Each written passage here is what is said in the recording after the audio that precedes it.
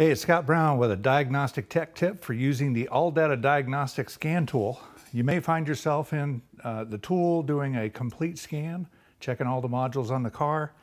And when you're in that mode, you may find yourself wanting to go out and check the monitors and maybe check out the mode 6 info, which is only available in the generic mode.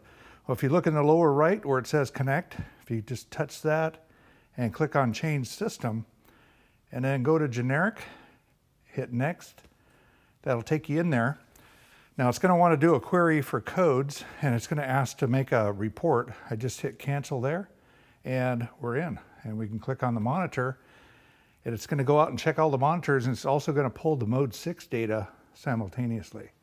Now this vehicle we're currently working on, so I just cleared the codes. So all the monitors have been basically reset, but here's what you get. The monitors and then all the mode 6 information. So anyhow, that's my quick tech tip for you. If you have any questions or comments, just leave them below, and thanks for watching.